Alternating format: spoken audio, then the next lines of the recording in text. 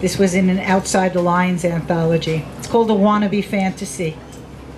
I told my shrink I want to be a back warmer, sit on a bitch pad behind a biker guy, wrap my arms round his ape hanger grip, straddle his bar hopper bike on Friday nights, ride with a big bearded chromosexual guy, cruise the big road to nowhere. I want to goggle the horizon, eat asphalt, let my puppies hang loose, wear black leather chaps and a purple skid lid. I don't think you do, he said. Yes, I do. I love bikers, especially the bugs. The bigger, uglier the guy, the harder they try, the better they make me feel. Told him I rode hard and long with a few before I started these confession sessions. He said, we have to stop now. I found a new therapist, and she loves to listen to my biker chick fantasies, rides along with me, always asks, how does that make you feel?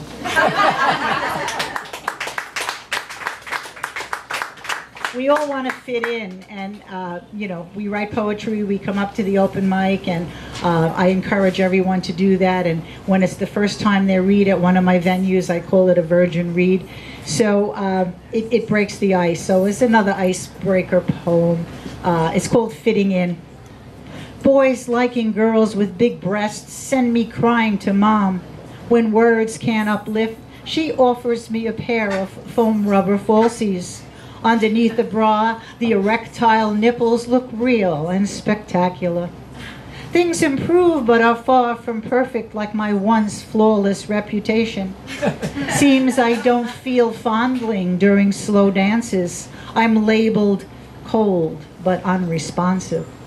On a date with the lifeguard, I tuck the far breasts into my bikini top, jump off a high dive, the buoyant B cups pop out, surface before I do. I scoop one in each hand and I breaststroke out of the pool. Pray no one notices. At a beach party, out of the water for hours, I press arms tight round my bust. Water squeezes out, gushes down, puddles at my feet. I change my look. Wear ruffled blouses, baggy sweaters, empire dresses to enhance my bust line. I learn non-contact dances, the swim, stroll, the twist. I toss my foam rubber falsies into a bucket. My brother's friends use them to wash mom's car. They make great sponges.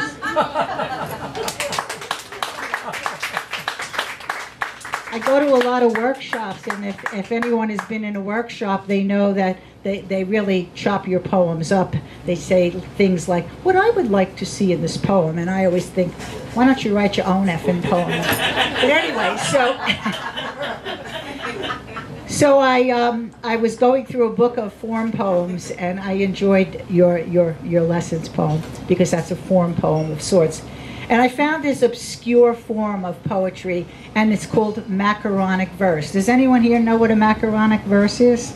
John Skelton and the Dandies kind of perfected this. So I gave it a shot. I brought the rules to the poetry workshop, and I gave them the rules of the poem, and I gave them the poem, and rendered them speechless without one critique, because how could you critique this? And you'll hear. It's called My Macaronic Grill, and it's a macaronic verse.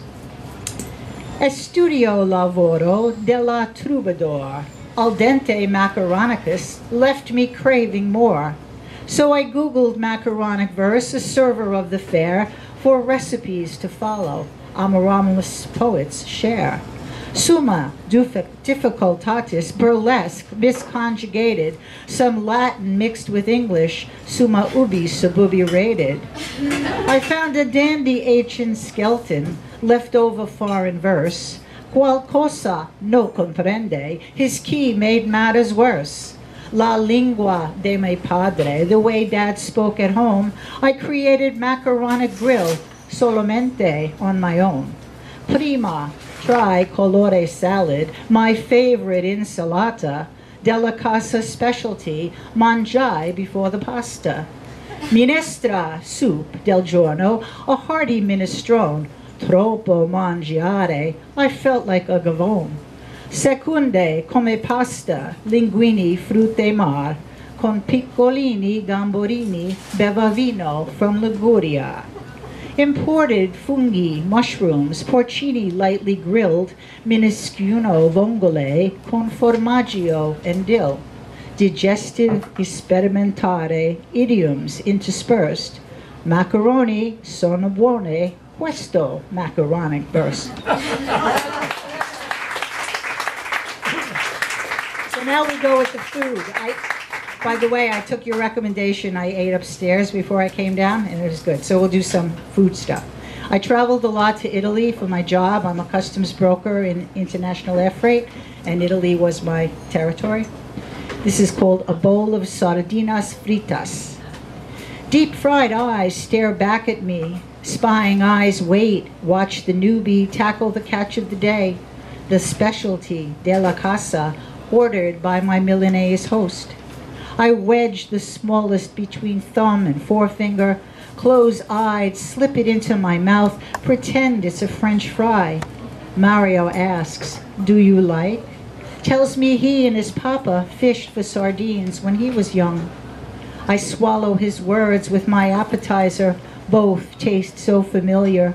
Both linger like memories of my dad lowering mesh traps on the side of a footbridge, baiting crab cages with fresh caught killies, waiting for just the right moment to pull them up, filled with blue claws clinging to half-eaten bait, catching a bushelful before day's end. Yes, Mario, I like. I was in a small town. I was on a business trip, and for the weekend I went with some friends to Sestri Levante, which is on the Mediterranean. It's a little past Genoa, and this is something that happened. It's called, you don't speak Italian, you'll get it at the end. You speak Italian.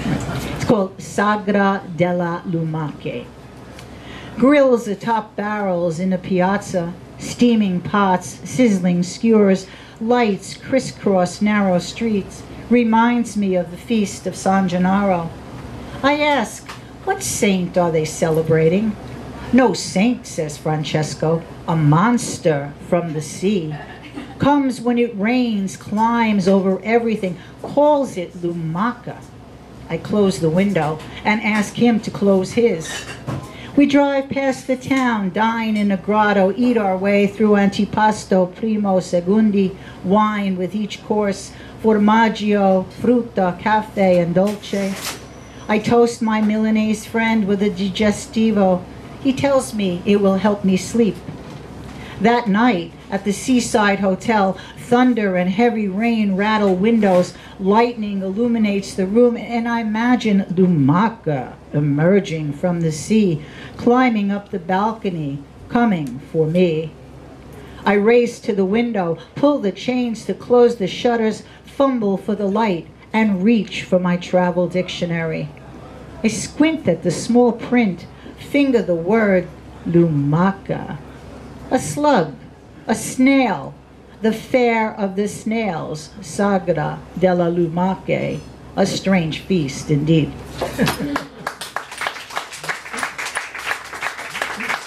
To come here, I had MapQuest told me to take the BQE, and then you have to go over the bridge, two bridges. Williamsburg.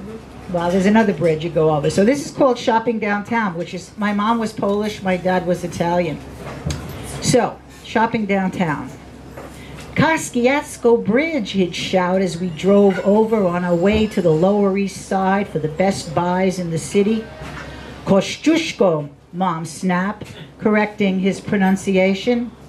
Crossing the Williamsburg Bridge meant we were almost there.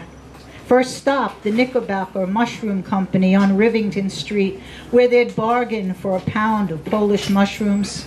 At Essex Market, I'd slide on the sawdust floor while they selected jewel-like candied fruit and unshelled nuts. It was there I first tasted halva for the first time. It lingered on my tongue like heavy cream, and I wanted more than the small slivers of samples. Mom said it was too expensive, way above our means. A man on Hester Street let me pick pickles from a barrel of brine, snapped off bits for tasting, wiped his hands on an apron, handed me the paper bag, collected the coins from Dad. I loved the warm, sweet smell of Orchard Street. On a stool in the corner of a leather goods store, I watched Mom help Dad find a leather jacket he wouldn't buy that day. He'd tuck it away, go back early the day after the Sabbath. Sunday, while we waited at home, Dad stood alone, leaning on the black and white sign, waiting for that store to open, finding the jacket in his so-called secret hideaway, bargaining for the best deal of the day, naming his price. Said he'd never pay a penny more, never make an offer twice. They can't lose the first sale of the day, he'd say. It's bad luck, the way they do business. He couldn't afford a higher price, did business his way. Came home wearing the jacket and said, reach in my right pocket. Gave it a gentle pat. There, between smooth satin lining and waxed paper wrap, a chunk of halva he saved. With money he bought, with money he saved, shopping on the Lower East Side, not far from the Kosciuszko Bridge.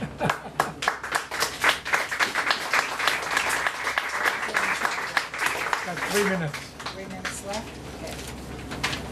Before the end, I used to go to the city a lot, the Fillmore.